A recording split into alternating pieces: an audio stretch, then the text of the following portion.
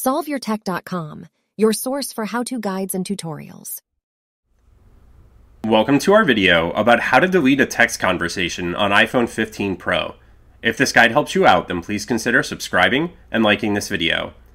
If you're finding it difficult to locate the text message conversations that you want to use on your iPhone's Messages app, then you have the option to remove some of the conversations that you no longer need. There's 3 different ways that you can do this. So to get started, the first option to delete a text conversation is to open the Messages app, and then you just need to find the conversation that you want to delete. Once you've found it, you can swipe to the left on the conversation. You can then tap the delete button, and then you can tap delete to confirm that this conversation is going to be deleted from all of your devices. The second option that you have for deleting a conversation is to tap and hold on that conversation, and then you can select the delete option from this menu that pops up here. Again, you'll just need to tap the delete button to confirm that this is going to be deleting the conversation from all of your devices.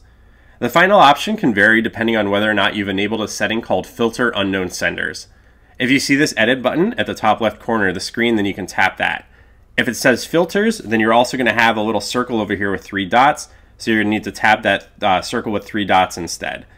Once you tap the appropriate button, you can choose the Select Messages option, and then you can tap the circle to the left of each text conversation that you want to delete. Once they're all selected, just tap the delete button, and then tap delete again to confirm that these conversations will be deleted from all of your devices. Make sure to like this video and subscribe to our channel to see more tech guides like this one. For additional information on this topic and to read the entire article, click the link in the description to visit SolveYourTech.com.